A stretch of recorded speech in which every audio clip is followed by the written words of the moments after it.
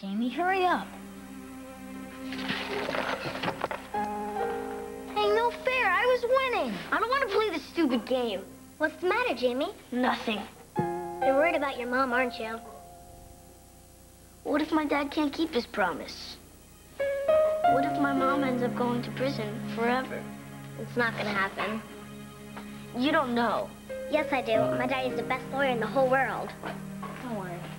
Your mom's gonna be okay. But what if she's not? Then you'll always have us.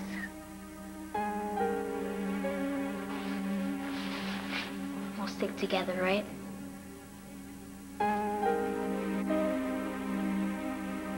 Very well, Miss English. Could you please tell the court how many times you've been married? Objection. The defendant's marital history is immaterial to the case. On the contrary, it's germane to my line of questioning.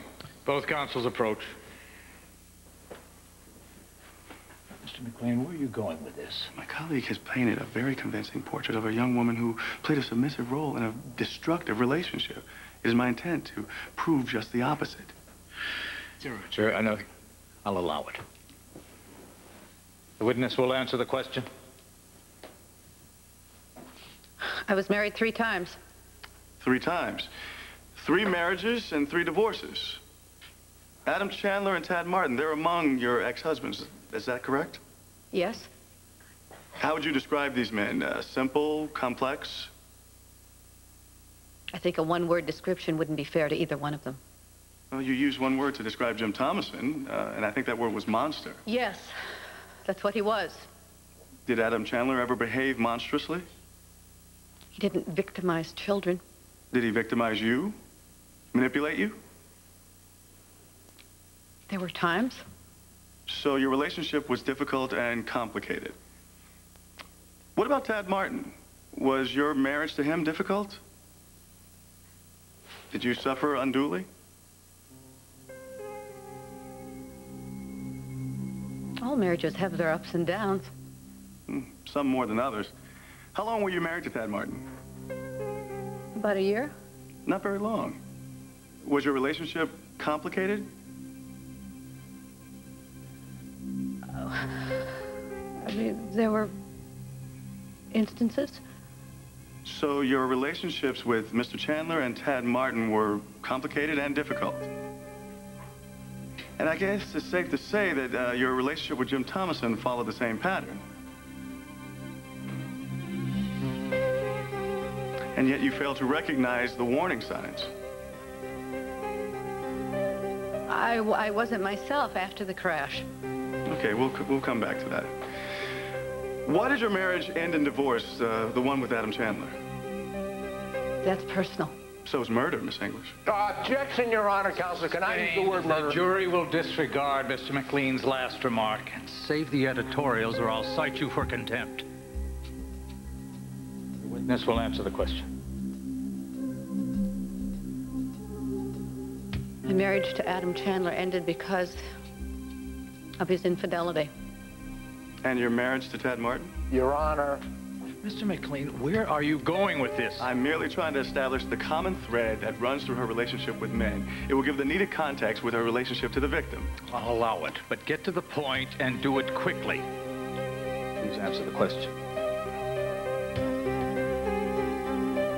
My relationship, my marriage to Tad Martin ended because of another woman. To clarify, both of your marriages ended because your husbands cheated on you. Yes. And how did you feel when you found out that they were unfaithful? How do you think I felt? Just answer the question, please. I felt betrayed, naturally. Were you angry? Yes. Did you know the woman that Adam Chandler slept with? Yes. Can you state her name for the record? Dixie Cooney. And the woman that Tad Martin betrayed you with? Dixie Cooney. Dixie Cooney. The same woman. Pardon me, Miss English, but isn't it true that Dixie Cooney is younger than you? Oh, Your Honor, that's ridiculous. Objection. Order. Battering the witness. Order in it. Miss English, do you recognize this? Those are the pictures that Jim took of my daughter. Your adopted daughter. Did Jim enlarge these? No, I did. I cropped them and had them enlarged. Why? To bring home a point. I wanted to let Jim Thomason know that I knew he was scum. Why didn't you just tell him instead of going to an extreme? Because he had an excuse for everything that he did. And I wanted to force a confession out of him. But you already knew he'd taken the photos your daughter told you. It wasn't enough. I wanted to hear it from him. Your daughter is very beautiful and obviously very young. Your Honor. Overruled. This line is well established. And so, Miss English, even though you knew that Jim Thomason took the photos and your daughter told you, it wasn't enough. As you say, you had to hear it from him. Because yet another man you had cared for had, in a sense, betrayed you with another woman. Yes, I felt betrayed because of my feelings, because of my stupidity, that I fell in love with a man who was just a sick and twisted human being. Don't say too much, Brookie.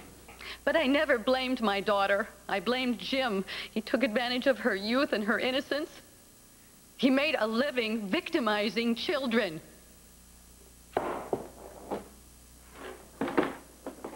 Miss English, could you please tell us about your sex life with Jim Thomason? Oh, for crying out loud, Your Honor. The counsel's turning this joint into a peep show. The relationship between the defendant and the victim is at issue. I'm merely trying to follow the same line of questioning that the opposing counsel started. Objection overruled. Sit down, Mr. Dillon. Miss English, your relationship with Jim Thomason, did it include sex? Yes. Did you enjoy sex with Jim Thomason? Yes, in the beginning. Did your discovery of the luggage end your relationship, your sexual relationship with the deceased? No.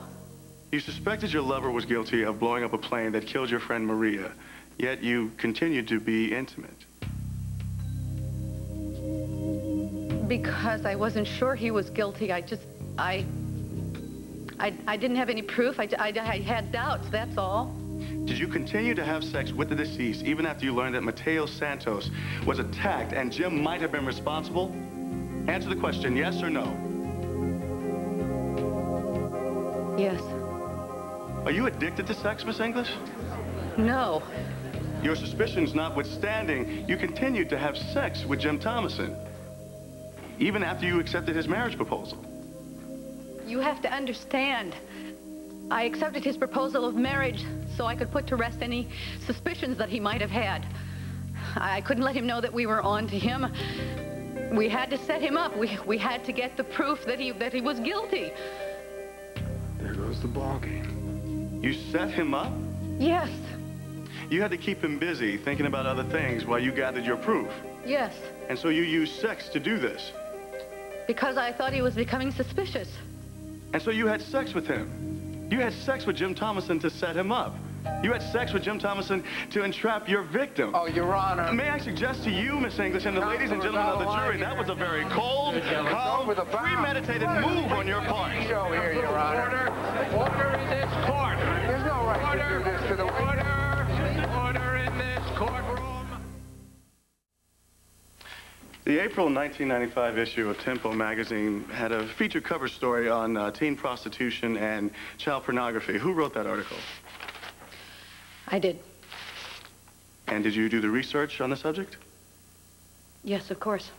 So you know, based on your research, how young girls and young boys, innocent virgins, are lured into the business. Laura's mother was sick. She needed money for medical attention. No one's judging Laura. She was just a young girl. I understand. Since you researched the article, you're familiar with the unfortunate practice used to break these children into the life. Yes. Tell us how that happens. In most cases, a pimp or a broker has sex with a young girl in order to establish a power base. When did you first suspect Jim Thomason had sex with your daughter? Never. Really? But you just told us that the broker has sex with the girl in order to establish his power. You saw the compromising photos. You had them enlarged. You admitted your feelings of betrayal. But you swear that it never crossed your mind that Jim Thomason and your daughter had sex? It never happened. Then why did you send Laura away? To protect her. Where's Laura now? She's in China. She's traveling with family friends. She doesn't even know that I'm up on charges of murder. Thomason's dead. You eliminated the problem. Why not bring her home? I plan to do that when this is over. Do you mean when she's over Jim? No, she hated Jim. We only have your word on that. How do we know that Laura and Jim didn't have sex, even under your own roof? Oh, Your Honor. It didn't happen. Your Honor. Maybe you sent Laura away not to protect her, but because you were jealous. You wanted to keep her away from your fiancé. You're twisting everything. Your Honor. You don't Order!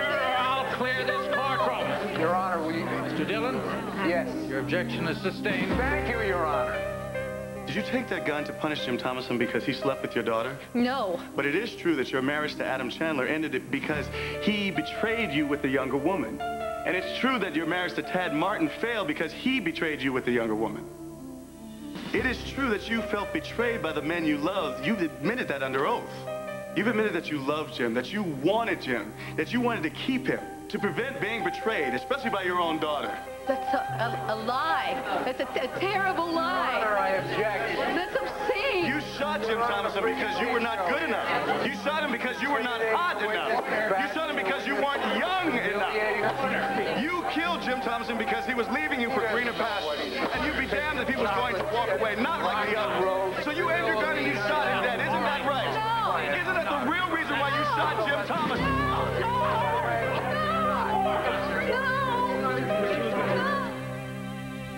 Stay tuned for scenes from the next All My Children.